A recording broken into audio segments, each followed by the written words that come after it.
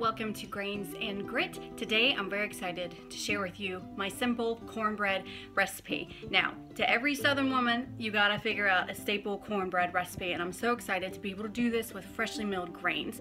Not only freshly milled wheat, but also freshly milled corn for the most amazing cornmeal I've ever had. In case you didn't know, grinding grains is not just for wheat, it's also for corn, beans, things like that. So you're able to do freshly milled corn and the freshly milled wheat in this cornbread, a double whammy for the freshly milled grains. Another great thing about this recipe is that it is a quick bread, meaning you can have freshly milled grains from milled to the table in about 30 or 40 minutes. It's very simple, so if you're new to freshly milled grains, this is a great recipe to start because you don't have to worry about the bread rising or falling or any of those tricky things that come with yeast bread.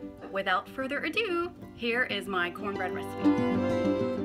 Okay, so we're going to add 1 cup of freshly milled cornmeal. This is white organic corn. 1½ cups of freshly milled flour. This is soft white wheat flour. 4 teaspoons of baking powder. Half a teaspoon salt. Half cup of sugar. This is cane sugar. And stir it all together with the whisk. Next, it's time to add our liquid ingredients. This is 1½ cups of whole milk. 1 large beaten egg. This is a duck egg, but any large egg will do. 1/4 cup of oil. And time to whisk all of this together until it's smooth. And while this is whisking, just a word about the wheat that I used. Like I said, I used a soft white wheat flour, but you can use another wheat like a hard white or a hard red, or even a spelt or some other grains. Feel free to experiment to your liking, but I definitely prefer the soft white wheat flour. And here we go. It is all nice and smooth. Next, it's time to take your pan. This is a cast iron, about an 8 to 10 inch cast iron pan, but any pan will do. Just make sure it's greased up. And we're going to pour it all in. While you are making the cornbread, be sure that you are preheating your oven to 400 degrees Fahrenheit. And time to put it in the oven. And in about 20 to 25 minutes, it is done. And it's beautiful. Just cook it until it is golden on the top. And it's time to slather it all in butter. You can leave this out, but come on, what is cornbread without a whole lot of butter?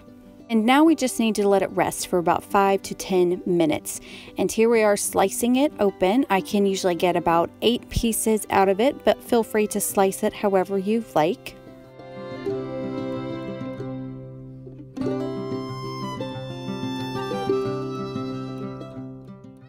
And here it is all nice and put together. It's not really falling apart. And time to get some more butter and add some more of that and eat it all up.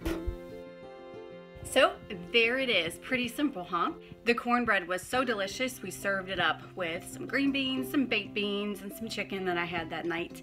And it truly was delicious. I'm of the opinion that cornbread should be soft and slathered in butter. And yes, I know I put sugar in my cornbread, which I know is a huge debate amongst Southern cooks whether cornbread should have sugar or not. I do. I freely admit I put sugar in my cornbread. Feel free to leave it out if you wish. I also know some people prefer their cornbread to be more crumbly and dry. I don't. I like it softer, which this is, and again, slathered with a lot of butter. But it's up to you. I hope you enjoyed the video. Be sure to subscribe below. Hit that thumbs up if you also like Southern cornbread, and comment below whether you think cornbread should be dry or moist, or if it should contain sugar or no sugar. Let's start that debate in the comments below. Thank you so much for tuning in, and I'll see you next time. Bye.